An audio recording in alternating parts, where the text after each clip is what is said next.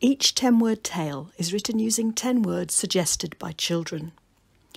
Where's the Wandle Worm is inspired by 10 words chosen by Janelle, Year 2, Hillbrook Primary School, Rumesa, Year 4, Singlegate Primary School, and Zunaira, Reception, Singlegate Primary School. Can you spot these words?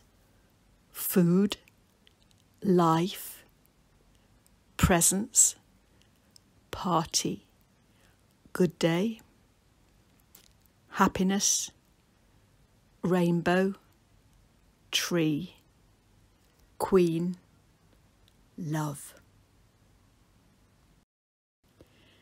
Where's the Wandle Worm? By Julie Sharp. It was a warm, sunny day.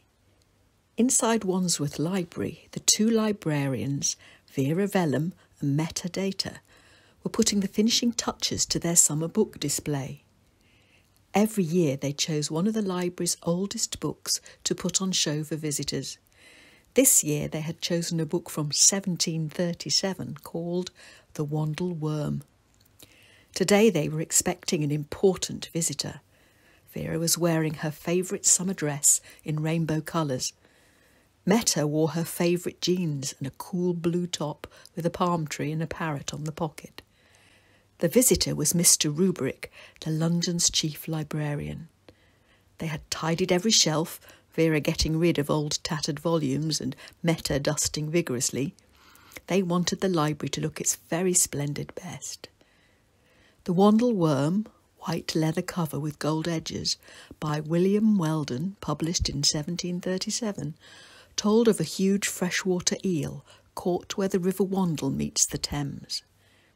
The display included old pictures of the eel, called a water worm, looking like a monster, its long body rippling and its mouth agape. "The worm looks horrible," said Meta, "but the display looks great." At 10 o'clock, Mr. Rubrick arrived. He congratulated them on the display and on the state of the library. "Always good to trim your shelves of old volumes," he said. Meta thought guiltily of the old books Vera had thrown out. Meta had rescued them from the bin and taken them home. Mr. Rubrick also congratulated them on their security. "There have been some strange thefts from libraries in London over the last few months," he said. "I'm glad to see your precious book in a glass case. I'm sure you keep the key somewhere safe." Vera laughed nervously. The key was at this moment in the pocket of her dress, and she began to wonder if she had definitely locked the glass case. Once Mr. Rubrick had left, Vera dashed back to the display. Meta heard a scream. She rushed to see what was wrong. The glass case was open. Stuck to the case was a note.